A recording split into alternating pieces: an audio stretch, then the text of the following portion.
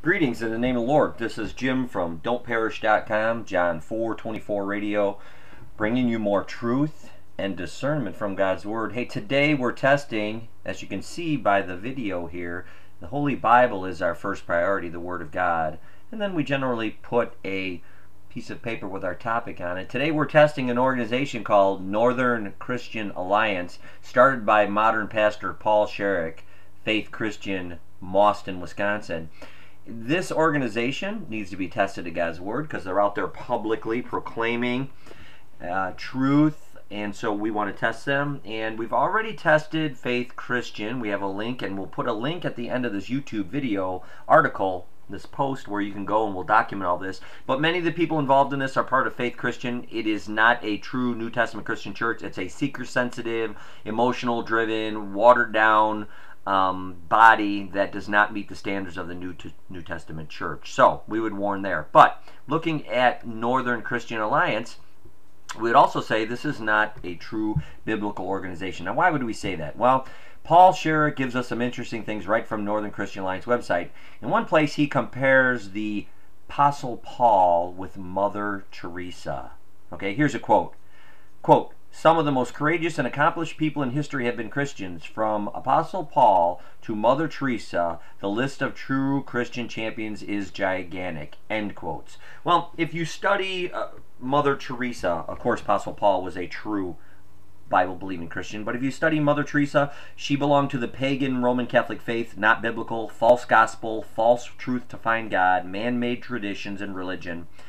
Also, she didn't even teach people to come out of Hinduism to find Christ. She taught all universal faith. So she was a very dangerous lady. And there's also many, many things coming up about her that are being revealed after her death. And you can study up about her. But she was not a Bible-believing, spirit and truth worshiper. She was a pagan. And so he's comparing an unbelievable person to Apostle Paul. Big problem right there, okay?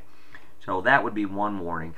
The other big warning about this organization is the fact that Paul Sherrick is, by his own teachings, a dominionist. He's part of the New Apostolic Reformation. They teach classes at a Harvest school that are linked directly with C. Peter Wagner, Ron Cottle. These are main teachers of the New Apostolic Reformation. Very unbiblical group. But how do we tie them together? Well, not only the school, which we have articles on. Go to Don't Perish, click on our Unbiblical Teachers blog. There's a blog list. Then click on Unbiblical Teachers blog.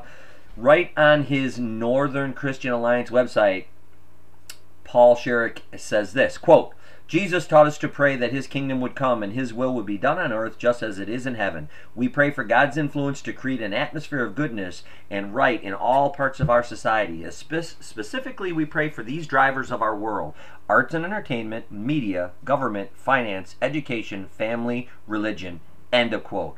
That, folks, is a quote from a dominionist. That is the exact teaching from C. Peter Wagner. Dominionists teach taking dominion of the earth, taking over these areas of society, and regaining the culture for God. That is not what Jesus taught. Yes, Jesus' kingdom will come. God's kingdom will come. It will come when Christ returns. The Bible teaches we're to go out and proclaim the gospel, with this, which is faith and repentance and regeneration in the truth of God's word. Then in obedience, following and living for Him, we proclaim the gospel. We make biblical disciples. We don't do it by moralizing. We don't do it by taking over Hollywood. We don't do it by taking over public schools where Christ is not honored or the core and center of any way. This is a false belief. It comes from Genesis 1, where they say God says take dominion. Man was to take dominion over the earth, over the animals, as being higher and made in the image of God. So Christians are not to take dominion. This is a false theology. We see it taught right on Northern Christian Alliance. So they do not teach the gospel. What they do is they use moralizing. They use the 7 dominion mandate. Look up C. Peter Wagner on our website, don'tperish.com, blog list, Unbiblical Teachers blog. And an interesting thing about Northern Christian Alliance, like many religious organizations, there's no gospel button to be found. Now, Jesus said proclaim the gospel. He didn't say go out and raise funds. Well, they all have big donate buttons to raise money. So Northern Christian Alliance has a nice donate button.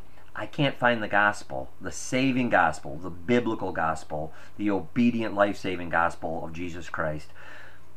it's not found there. So beware of Northern Christian Alliance. When tested against God's word, it fails. The man leading it, Paul Sherrick, when tested against God's word, he fails. His religious body, when tested against God's word, it fails. And why do we do this? 1 Thess 5:21 says, test all things.